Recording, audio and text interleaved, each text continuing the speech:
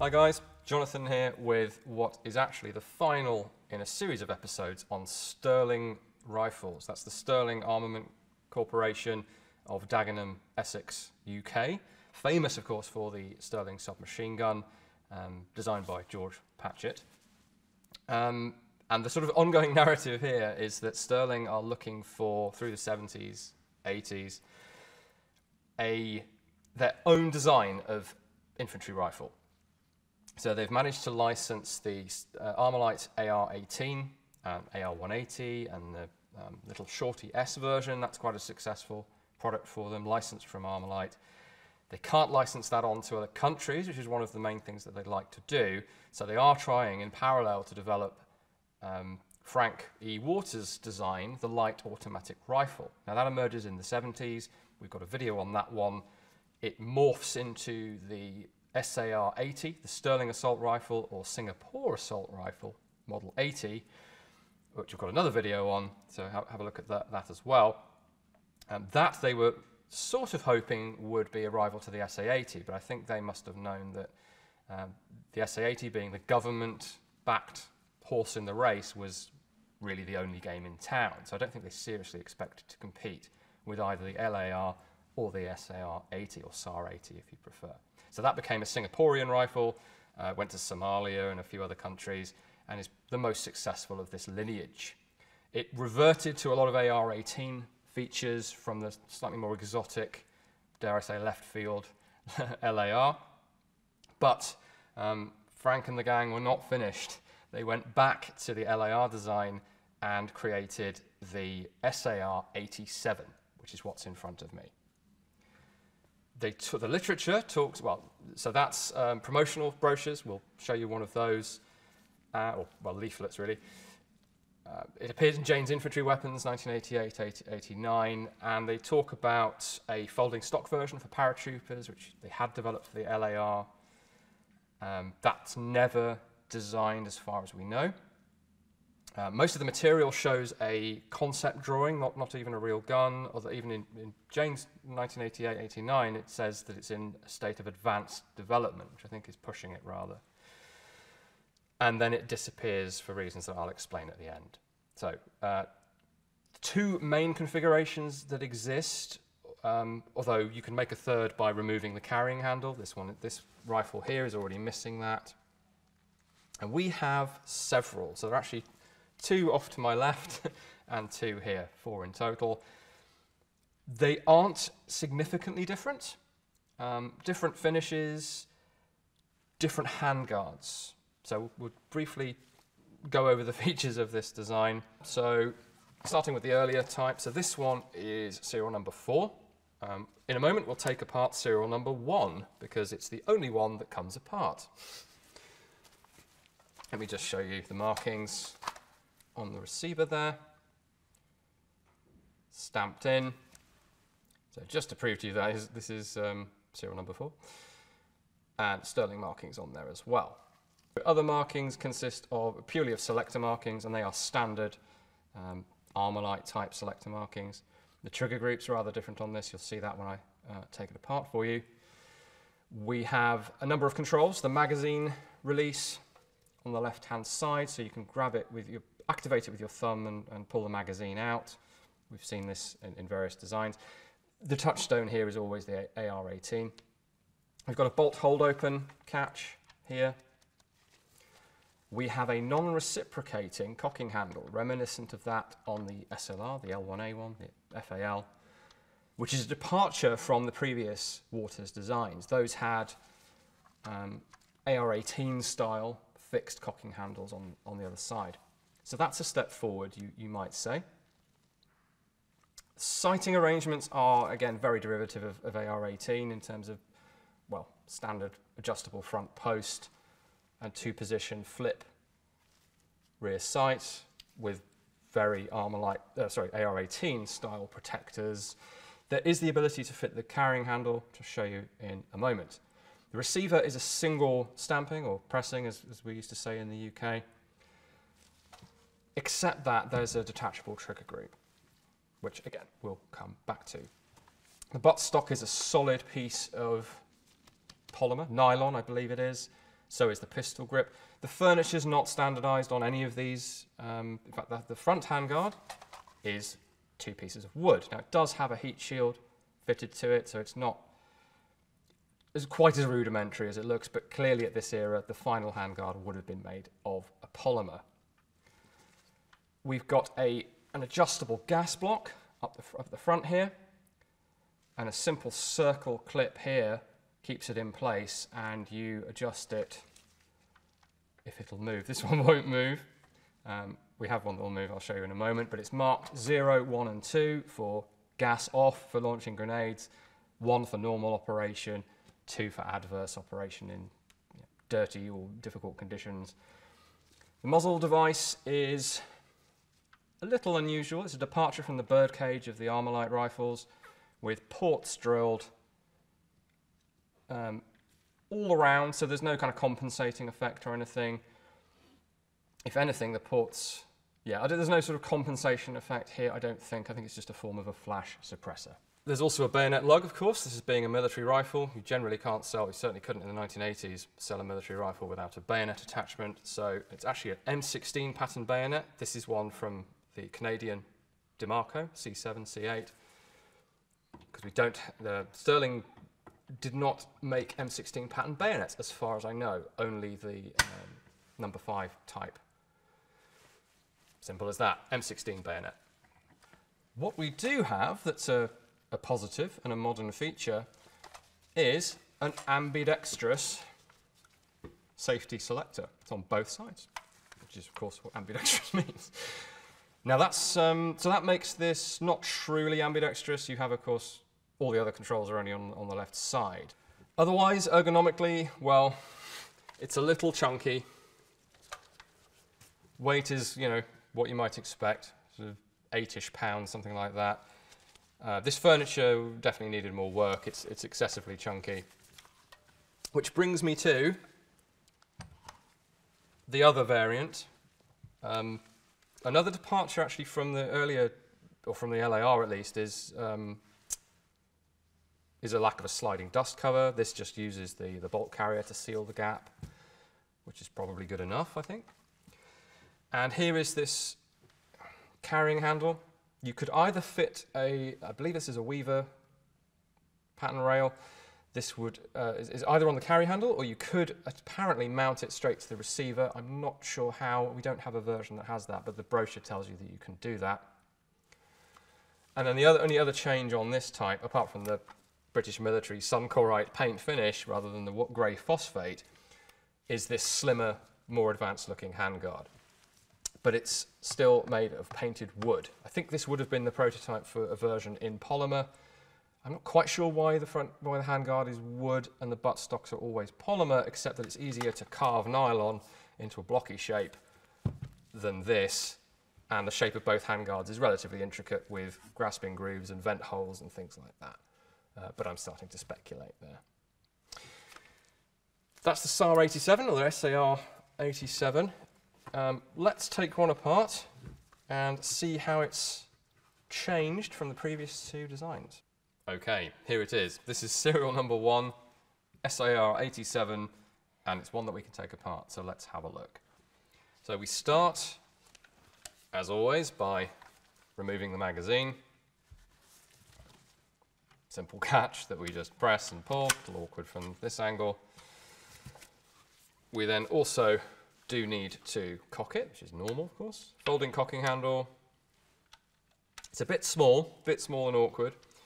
Could, of course, have been improved. So far, so normal. We then have this this catch, which is a bit reminiscent of the cone hammer on a C96, now that I think about it. Just an easy way to grasp it, and that just presses downwards. Press that and rotate. So far, so good, except that the butt doesn't come off at all, and it flaps about and gets in the way. So for the initial stage of disassembly, turning it to this position is probably the best. We then press in and down on the recoil spring backplate here, And then, awkwardly, we need to give it a bit of a kick with the cocking handle so that it actually comes out. We can then rotate the butt out the way. There is our recoil spring, guide rod, and securing plate. And that just hooks up and into the receiver there to secure it in place. Bit fiddly to put back in. Now, the next challenging part is that. Now, if it hadn't done that, I'd have had to have banged the butt on the table to get the bolt carrier group to come out. Not ideal, but it is a prototype. So we'll set that aside for the moment, but we will have a look at it in a moment because it's interesting. The only other bit you would do, well, two bits for stripping for cleaning, say, the handguards. So they come off with push in and half turn, and off they pop. There is a metal heat shield in there. You can see some old carbon from test firing, but these are carved wood, as you can see.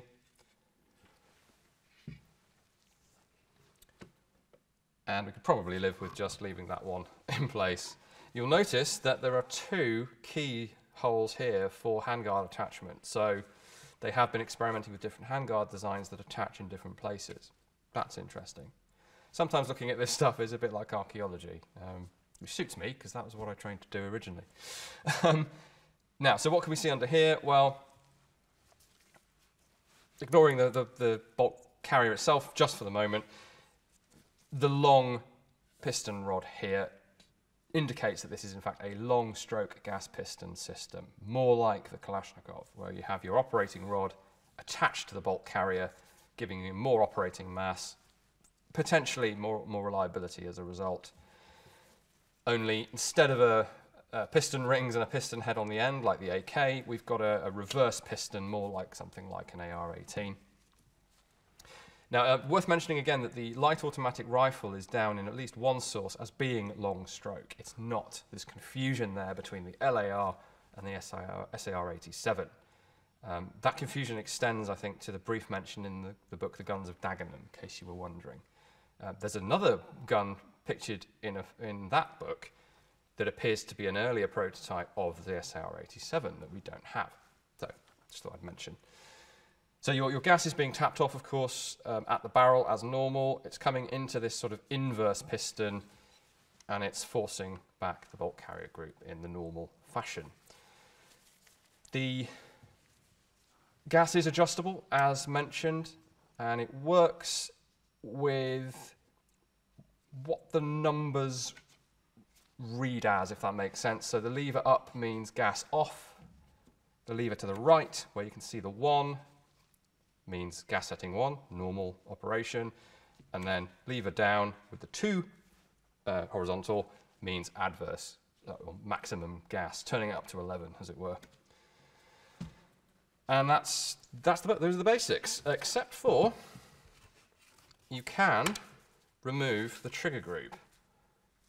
So there's another takedown pin, and out drops a removable trigger group. Quite neat in principle. The trigger mechanism is classic Stoner Armalite with a slightly different shaped hammer. So you've got, of course, the 3 positions of the selector, dictating how these parts in the middle will function. The hammer is a somewhat original design, doesn't quite look like the AR-15 or the AR-18. We've got a notch on the bottom for operation of the safety sear or the automatic sear. So the final techie bit of this is how you trip the mechanism so that it will fire on its own on automatic, so that the bolt carrier is setting off the trigger, essentially. So in a Kalashnikov, there's a lever sticking up and the bolt overrides it, and it's only when the bolt does that that the hammer can fall. What you don't want is the hammer falling early, because then the gun won't work properly. And so the way that's done on the SAR-87 is a bit bizarre. There's this plate here that's it tripping. So what's activating that? Well, it's not the bolt coming forward, well, it sort of is, but there's an intermediate step on this thing, and it is, if I can find something to poke with, this plunger here, the tiny little plunger that I'm tapping there. On the other end of that, well, the bolt carrier overrides that. So that curved surface there, when that comes far enough forward, it bears on the other end of this little rod. And pressing down on that rod, obviously this is upside down, but pressing down on that rod presses down on this paddle here. So tripping the hammer, ready to be let go, either by the trigger or by the bolt carrier. But there's this middle step. It's a little bizarre. I haven't seen a weapon that works quite like that before, which brings me to this weird bolt carrier. So we have this gubbins on the side here, which is not normal, and it's an anti-pre-engagement system is the technical term for it. All that means is that you don't want this bolt going in too soon, because otherwise these lugs won't be lined up and your gun won't shut properly. It will stop. The gun will stop firing.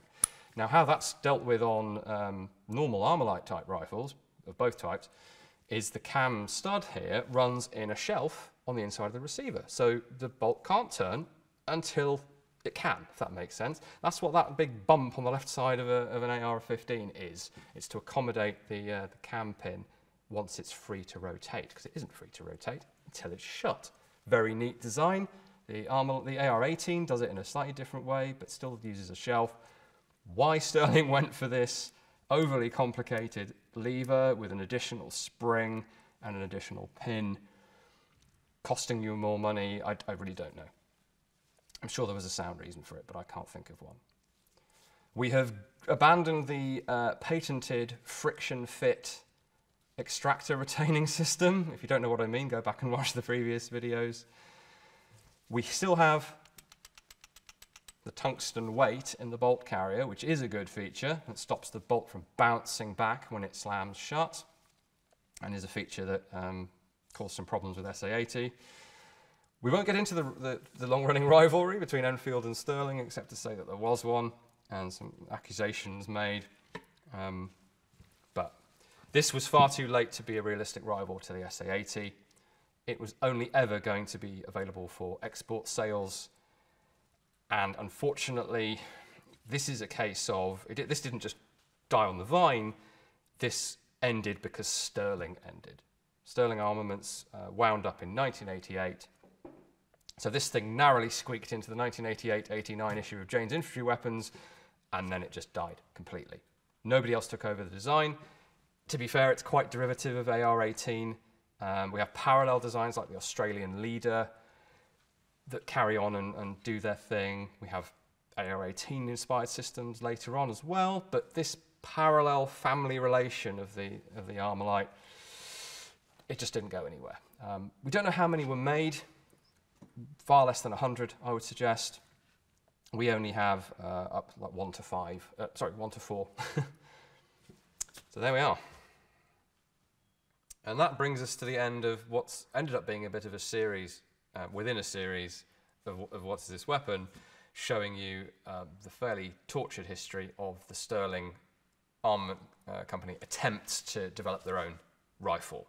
And that includes the tube, what you might call tube guns, the two rifles that we have, that were attempts to make a Sterling submachine gun in style weapon in 7.62 NATO, and then the pivot to 5.56 when that became popular and was sort of the way forward for infantry rifles, where we get the light automatic rifle, then the SAR-80, which is, despite being a sort of stopgap in a way, the best designed, dare I say, and the most popular of by far the only one to see production of the Sterling rifles. And then finally, the SAR-87 that you've just seen, which, as the name implies, work began in earnest in 1987. It's still in development in 88, and of course that's when the Sterling Company folds. That's not the entire end of the story, because a few years ago, James Edmiston, who was the CEO when this was being developed, did revive the company name, and they are going again as an engineering company. As far as I know, they've yet to develop any firearms, but hey, you never know. This might not be the end of the story. There might be another Sterling rifle in the offing. Watch this space, I suppose. We were fortunate at the Royal Armouries when the original company wound up that we did receive all of these really interesting prototypes. We have a very, very good collection of the submachine gun and its spin-off carbines and pistols and things. And another thing that might just show up in future on this series. But that's it for the Sterling rifles. So I hope you've enjoyed this. As always, guys, thank you very much for watching. We really appreciate it. You can actually, if you'd like to, donate to us. If you check out the website, there's a way to do that. We just mainly want you to subscribe and like and do all of that YouTube stuff. You can also check out as well as the website, our social media channels. They're all linked from the website anyway. And very importantly, we'd like you to visit us. We are a museum at the end of the day, or well, several museums. Tower of London, Fort Nelson, and here in Leeds. So if you're in the UK, and even if you're not, if you're on vacation or something, please do come and see us. We'd love to see you. Thanks a lot.